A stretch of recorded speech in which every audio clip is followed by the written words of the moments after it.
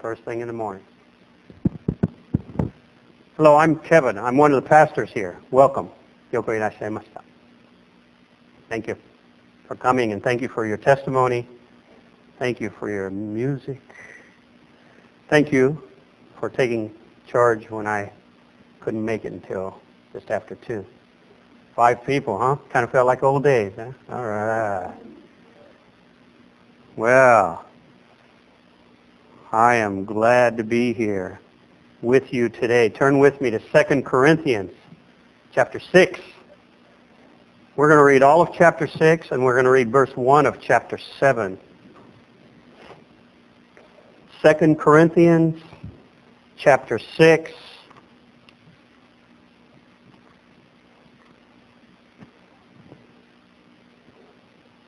And verse 1 of chapter 7.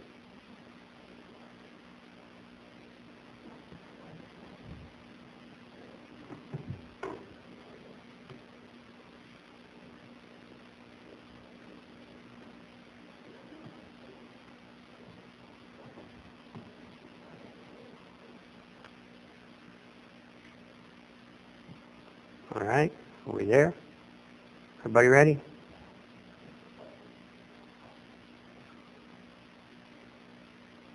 Here we go. As God's fellow workers, we urge you not to receive God's grace in vain. I'm going to read the whole thing. For he says, in the time of my favor, I heard you, and in the day of salvation, I helped you. I tell you, now is the time of God's favor. Now is the day of salvation. Not tomorrow, not next year, right now, right where. Verse 3. We put no stumbling block, and this is Paul writing, Paul and his companions. This is a second letter to the Corinthians. He had already written to them once. Things are getting a little better, but there are still some issues there and some people who have some problems with Paul and his ministry. And he's telling them, you have to just guess what's going on. We don't have the letter from the Corinthians to Paul after the first letter. So Paul is responding to a letter, probably. And we can guess, we can assume from the context here that probably some of them are saying, well, you don't know what we're going through. Could be something like that. All right, so what's going on here? That's what's going on in let's start verse 3 again. We put no stumbling block in anyone's path, so that our ministry will not be discredited. Rather, as servants of God, we commend ourselves in every way, in great endurance, in troubles, hardships and distresses, in beatings, imprisonments and riots, in hard work, sleepless nights and hunger, in purity, understanding, patience, and kindness, in the Holy Spirit and in sincere love, in truthful speech and in the power of God, with weapons of righteousness in the right hand and in the left, through glory and dishonor, bad report and good report, genuine yet regarded as impostors, known yet regarded as unknown, dying and yet we live on, beaten and yet not killed, sorrowful yet always rejoicing, poor yet making many rich, having nothing and yet possessing everything. Hallelujah. Yeah, boy, we got to get some amens and hallelujah just reading this word. Wow. We have spoken freely to you, Corinthians, and opened wide our hearts to you. We are not withholding our affection from you, but you are withholding yours from us. As a fair exchange, I speak as to my children. Open wide your hearts also. Verse 14 and following, and this is where most of our message will come from today. Do not be yoked together with unbelievers, for what do righteousness and wickedness have in common? Or what fellowship can light have with darkness? What harmony is there between Christ and the devil? It says Belial, but that's what we're talking about. What does a believer have in common with an unbeliever? What agreement is there between the temple of God and idols? For we are the temple of the living God. As God has said, I will live with them and walk among them, and I will be their God, and they will be my people. And for that reason, verse 17, therefore come out from them and be separate or holy, says the Lord. Touch no unclean thing, and I will receive you. I will be a father to you, and you will be my sons and daughters, says the Lord. Chapter 7, verse 1, I believe is part of this. I think the writers got it. The people who put these chapter divisions there made a mistake here. Since we have these promises, the previous two verses, dear friends, let us purify ourselves. And he's saying it again, what he just said earlier. Let us purify ourselves from everything that contaminates body and spirit, perfecting holiness out of reverence or respect for God. Let's pray. Father, in the name of Jesus, Father, you've been speaking to your body for weeks about holiness, about separation. We've sang the songs. We've called out to you to be a body separate unto you. We want to serve you in a powerful way. We want to live for you. Now, Father, take your word and cleanse us. Take your word and change us. Father, move upon us. Let not one of us go out of this building the same as we came in. Father, change our lives today for your glory. In Jesus' name we pray. Amen. Hallelujah. I have neglected and run away from preaching this word for a while because it deals with me too. And it's hard to preach when God is yelling at you. Hey, I'm talking to you. It's sometimes difficult. What do we say? What does Paul say here? Let's start in verse, as I said, the main part of my message will come from verses 14 and following. Whew, I'm warm. I ran up that hill.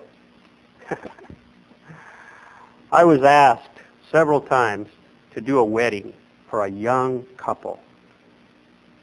And they couldn't get it scheduled on Saturday because of his work and because of her hospital visits, et cetera, et cetera. And they asked, and I said, well, I don't do them on Sundays. And they said, please, we want you to do it. So that's where I was at 1 o'clock doing a wedding for a 21-year-old couple. Ooh. So, 2 Corinthians chapter 6. Let's look at verse 14 following.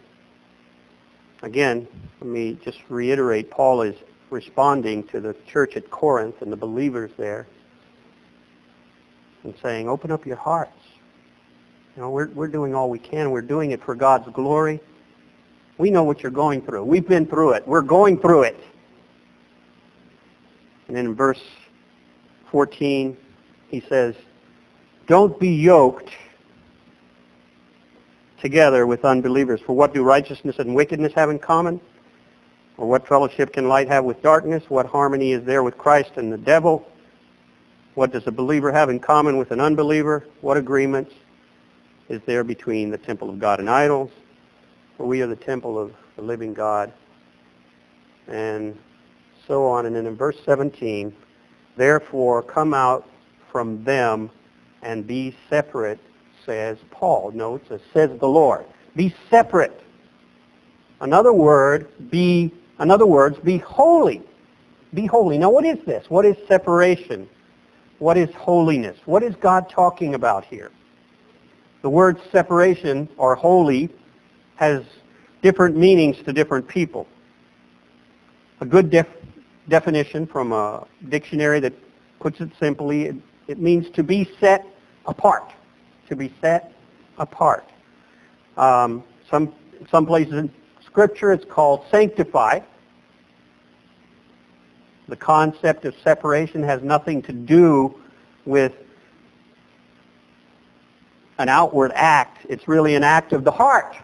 It's something that happens inside. There are some groups that we think about as separate. A good group would be the Amish, right? They don't use electricity. They don't use buttons. They don't wear certain clothes, and they're separate from regular believers and regular non-believers, they're separate in a way because of their outward appearance, and we know they have chosen to separate themselves that way. That's not the only meaning, though.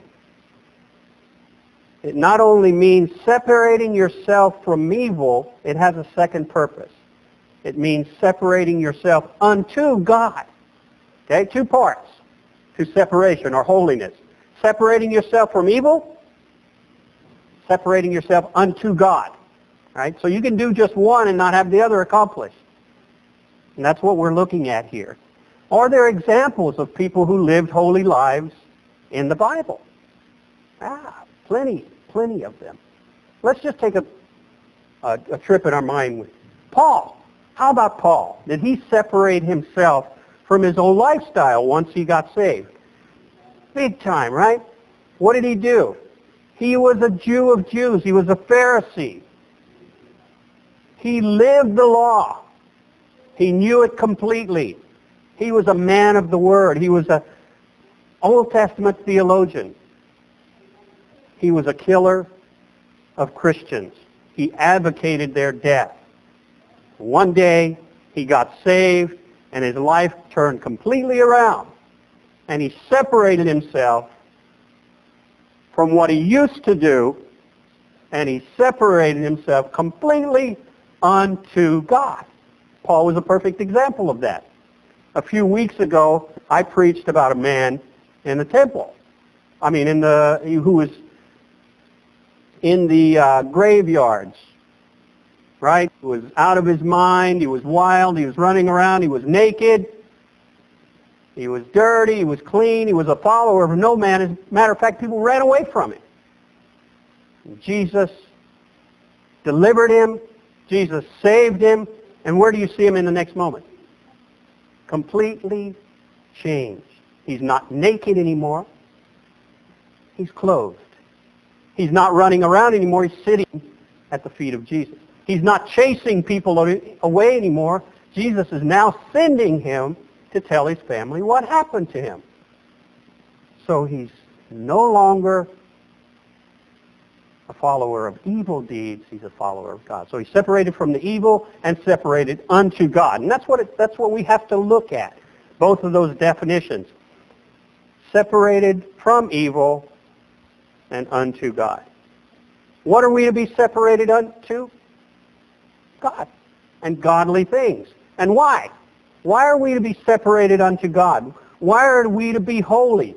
Why are we to be unique in our thinking, in what we do and how we do it as Christians? Why? Anybody have any idea? Why? Turn with me to Isaiah chapter 6. I think Chris and I point to this verse every 2 or 3 months. If I don't, Chris does. Isaiah chapter 6, verses 1 through 3. Isaiah is writing. Of course, it's his book. In the year that King Uzziah died, I saw the Lord seated on a throne, high and exalted, and the train of his robe filled the temple. Above him were seraphs, each with 6 wings. With 2 wings they covered their faces. Now you got to guess why they covered their faces. With 2 they covered their feet, and with 2 they were flying. And they were calling to one another, Holy, holy, holy is the Lord Almighty, and the whole earth is full of his glory. Is God holy? Yes. And what are we encouraged to do in Scripture? No, what are we commanded to do? Be ye holy because I'm holy, the Scripture tells us. Be separate. I'm sure each one of us as a Christian, when we have witnessed to somebody, have said, our God is unique. Our God is not like other gods. He's special. He's all-powerful. He's all-knowing.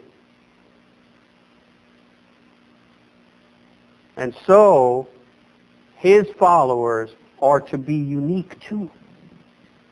We are to be special. We are to be separate. We are not to be as we were before God changed us. We're to have different ideas, different concepts, different ways of thinking now that God has changed us. What happens when we compromise? And that's the key, I think, in all of this. Being separate from the world doesn't mean just staying away from other people, just hanging out with believers all the time, not doing anything with non-Christians. That's not what it's talking about here. That would be impossible unless we all became monks and went up on a mountain somewhere and sat on a rock and did nothing useful.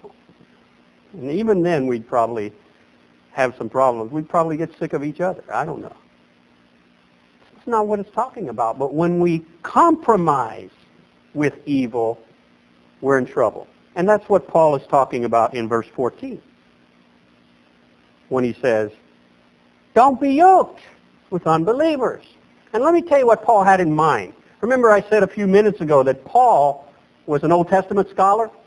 He knew the Old Testament well. I think he was thinking about Deuteronomy chapter 22, verse 10. It's a very short verse. Turn with me there. Deuteronomy chapter 22, verse 10.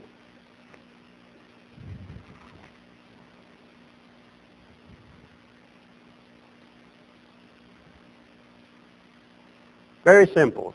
You might think I lost my mind when you read this. Here we go. Do not plow with an ox and a donkey yoked together. Is that the right verse? Yes, that's right. Do not plow with an ox and a donkey yoked together. This is a two-animal yoke. We all know what the other word for donkey is. I saw some of you smiling. Paul may have had this in mind. Let me tell you why, being from a farming community, it just don't work. The animal that is designed and trained to do all the work will not influence the other animal that is not trained to do all the work. Guess what's going to happen? The animal that's trained to do the right work is going to start following the other animal. Now, I don't know if Paul was thinking that deeply about it, but chances are pretty good. They're going to drag you down. They're going to begin to influence you. They don't have the same goals in mind as you. Don't be unequally yoked with people who don't have the same concepts in mind, the same goals in mind, the same desires in mind, the same God in their heart as you do. Don't be unequally yoked. What happens when we compromise with ungodly thoughts and deeds, things that are contrary to this word, contrary to God's will? I think that sometimes, and I've heard this and I've complained to others about this, that my prayers seem to be just going up into the air. Where's God? Why aren't my prayers being answered? Why isn't God listening to me? God, where are you? Why don't you hear me? And yet, in the deep recesses of my heart, I know that maybe somewhere along the line there's something I'm not letting go of. I've compromised with an ungodly thing, and I'm holding on to it. God, I've given you everything. This what happens? Turn with me to Psalm 66, verse 18. Turn with me to Psalm 66, verse 18. Now this is a psalm of victory. Let me not mislead you. It's a psalm about how David's encouraging people to shout to God and how God comes and rescues him. But David says right in the middle of that, a very important truth. If I had cherished sin in my heart, if I'd held on to it, if I'd kept that sin in my heart and not given that over to God, if I'd compromised with evil, the Lord would not have listened. I believe the language could even be the Lord can't listen, because darkness and light can't mix. When you're talking to God and you got sin in your heart and you're holding on to it, you're cherishing it, you're compromising with evil, and you're going, God, give me. God, help me. God, bless my ministry. God, save my friend. And you're holding on to something in your heart. You're defeating the purpose. You're restricting God. Oh, a restriction on God? I can't even imagine that. Well, God has set up restrictions on himself. One is that God is not going to write up in the sky how for people to get saved. He's not going to write gospel messages up there. He's chosen to use you and I to send out the message, to be messengers of the gospel. Of course, the Holy Spirit does the work as we go forth, but he's chosen us. That's one restriction on God. But look at those 5 rhetorical questions in this chapter, in 2 Corinthians. Let's go back to that. 2 Corinthians chapter 6. There are 5 questions that Paul asks, and it should be obvious to us. I'm not getting a lot of amens. I can see some ouches out there, but it's okay. It's all right. It's okay. Let's start. Now, let me explain something. Look at your Bible as you listen. Let's divide this word really well here. Look what Paul says. Verse 14, do not be yoked together with unbelievers.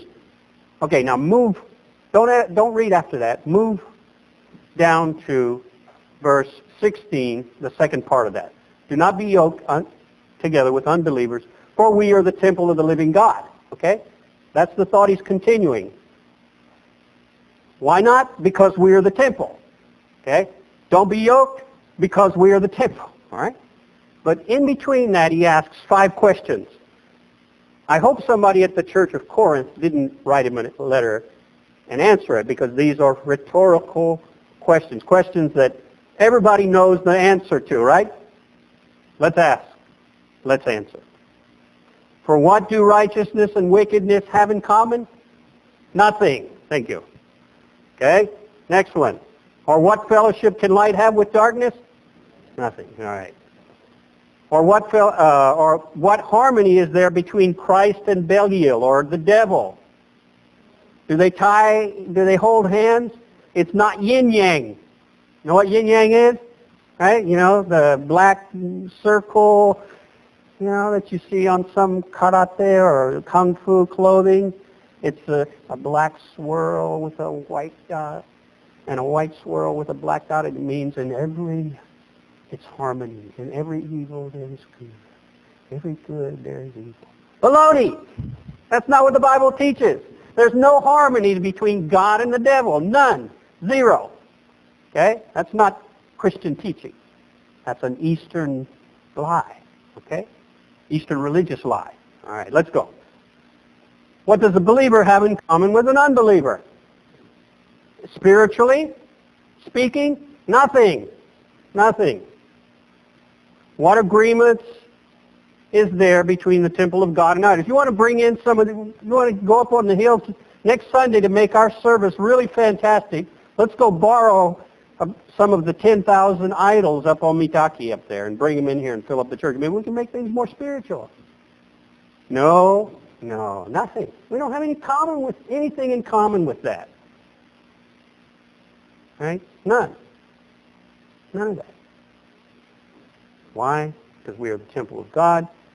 God has said, I will be with them. I will live with them and walk with them, and I will be their God, and they will be my people. All right. It's quiet here. One commenter wrote about this principle to not be unequally yoked. This is what he said. Do not form any relationship, whether temporary or permanent, with unbelievers that would lead to a compromise of Christian standards or jeopardize consistency of Christian witness. Wow. One more time. Don't form any relationship, whether temporary or permanent, with unbelievers that would lead to a compromise of Christian standards or jeopardize consistency of Christian witness. And why? He goes on to say, because the unbeliever doesn't share the Christian standards, sympathies, or goals. You might be kidding yourself. Well, he likes me. We get along. He's coming to a place of understanding. He's almost there. She knows what I'm going through. No, they can't. Until the Holy Spirit enlightens them, they will never understand. Until they come to a place where they say, Jesus, I surrender, and the Holy Spirit comes into their lives and changes them, will their mind be illumined to understand what you're doing. Another pastor, not a commentator, but a pastor put it in a simpler form. We try to do that. He said, God called us to be in the world, but not of it. We can't avoid evil. Evil is everywhere, but we must never compromise with this evil. We must not, cannot agree with it. We cannot support it, and we cannot participate in it. We must move from being workers of evil to being tools of righteousness. Amen. Huh? That's why God is saying this. This is what he wants in your life and in mine. I believe that the lack of holiness in the church today could be the greatest, or at least one of the greatest restrictions to the work and will of God today. Why aren't we full? What is hindering Mitaki from growing and bursting at the seams? What is keeping mountains from being packed with God's people when we go out there on Monday night? What is keeping our Bible studies from having people wait outside to get inside? I believe that it's a lack, one of the reasons is a lack of holiness. And we are, you are, I am restricting God's work when we're compromising with evil. You see why I don't want to preach? Oh. What are we going to do if we obey this word? Let's continue. Let's look at verse 17. The solution is right here. God doesn't, Paul doesn't, the Holy Spirit doesn't knock us around and not give us a solution. That's not what it is. Well, what do I do, God? This is what you do. Come out from among them and be separate. Touch no unclean thing, and I will receive you. I will be a father to you. You will be my son. You will be my daughter, says the Lord Almighty. God cannot fellowship with you as he desires to if you are compromising with evil. He can't. But if you separate yourself, if you touch no unclean thing, he'll receive you. Yes, it's time to fellowship again. You've all had friends that you've had rifts with. How good is that? When you finally go, I'm sorry, brother. Yeah, me too. Hey, let's have dinner together. And that fellowship is restored. It's wonderful. It's heavenly, isn't it? That's what God wants. He wants that fellowship to be restored again. Are you lacking power in your life and you've been wondering why? It's impossible. Let me give you just a few suggestions. Just 3. I think we can find these in the Word. Be honest with God. Be honest. It comes from David. Psalm 51. Whole slew of them. God, I'm messed up. I'm stupid. That's why you saved me. That's why you came. I'm a jerk. But I'm your kid. Help me out. Nothing wrong with that kind of prayer. Be honest with God. Do not compromise. Do not negotiate with God. Don't bargain with God. Don't deal with God. I mean, deal with him, but don't make a deal with him. It doesn't work. Be honest, straightforward with God. Number 2, evaluate your life, your walk, against this and against your brothers and sisters. Talk to your brothers and sisters. Say, hey, I've got this thing. What does the Word say about it? Don't go in search of somebody who's going to agree with you about this sin. You can find somebody who's going to say, yeah, it's not bad, don't worry about it. If you look hard enough, you'll find somebody who doesn't take this for what it's worth, and they'll go along with you. Find somebody in this body that believes this word, sit with them and say, this is what I'm dealing with. Why? And the third one, okay, got it? Number 1, be honest with God. Number 2, evaluate with the Word and with your brothers and sisters in the body. Number 3, stop it. Stop it. Cut it out. All right? What does it say? Don't touch the unclean thing. Doesn't say don't play with it. Doesn't say, it's okay to play with it for a while. Don't touch it. Sunday school story. Sunday school teacher said, hey, does anybody here know what repentance means? One little boy said, yeah, it means being sorry for what you've done. And the Sunday school said, yeah. Sunday school teacher said, yeah, it's pretty good. One little girl in the back said, hey, teacher, it's more than that. Little boy turned around and gave her a pretty dirty look. The teacher said, okay, what? Go ahead. She said, I think it means being sorry enough to stop doing what you were doing. That's what biblical repentance is. Being sorry enough to cut it out, to stop. Are we living a separated life? A separated life, separate from evil, separate unto the Lord, is the mark of a Christian. It's not a pious, holier-than-thou attitude, thinking, oh, I'm great, I'm better than you. We all know we are not better than other people. That's why we're here. We messed up. It is a willingness to be set apart from sin and set apart for God's service. Got it? Set apart from sin and set apart for the service of God. That's what it's about. God has commanded us to be holy because he is holy. If God were not unique, if God were not separate, if he was not holy, he wouldn't make that demand of us. We wouldn't be following him. But he's commanded us. And if we're to have any influence, any power in our lives, in our witness, we must be separate unto him. We must be. It's not a choice. Oh, that's old-fashioned. I won't follow that. How can we do it?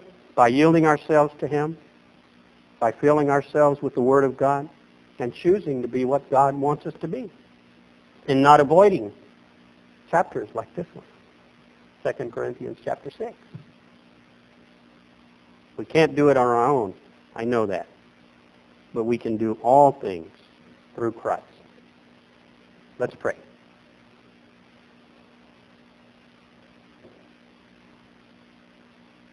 Father, we know you love us as sons and daughters because you have given us this lesson today. You don't love us with a love that will not chastise. You have a love that spanks. And we thank you, Lord, that you or putting us back on the road you would have us go. We don't want to compromise with evil anymore, Father. We're sick of it. We want to be totally, 100% committed to you, to living godly lives, so that our witness will be powerful, so that our witness will be life-changing. Let us not look only to ourselves, Lord. Let us not just pray, me, me, me. Let us pray and reach out and live so that others will be changed for your glory. Father, let us be separate unto you and separate from sin. Let us yield ourselves to you, Father. Father, then fill us with your Holy Spirit so that we'll shout the glory down and not be harboring some filthy thing in the deep corner of our heart. Lord, we can't do it without your help, but we know that we can do all things in Christ because you strengthen us. Go with us, change us. In Jesus' name, I pray. I would encourage you as we sing to spend some time alone with God. If there are things in your heart that you need to get rid of, don't go out of here with them.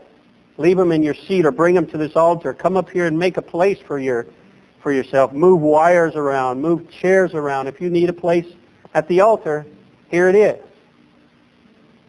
Or turn around in your chair and spend some time with God. Pull those cushions out of those pews and bring them up here. Get on your knees. Get on your face before God if that's what it takes. But don't leave that thing in your heart that is hindering the power of God, that is restricting God from working in your life. And then you're wondering, why isn't God, my prayers? I don't want to preach it over again. But you know, I don't know, you know.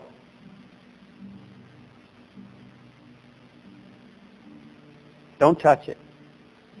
Cut it out. Repentance.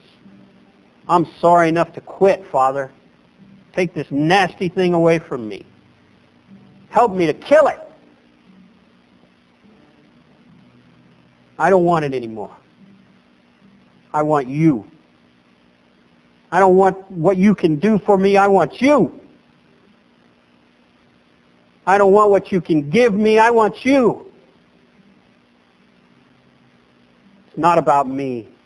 It's about you, Father. Hallelujah.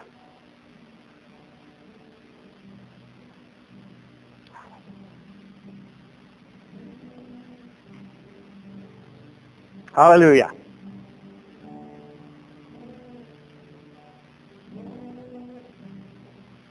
Oh, Jesus. Hallelujah. Oh,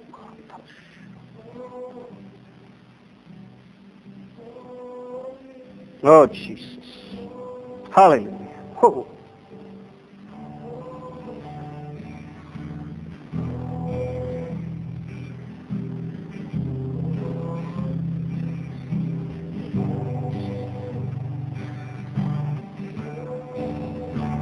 Hallelujah. Yes. Hallelujah.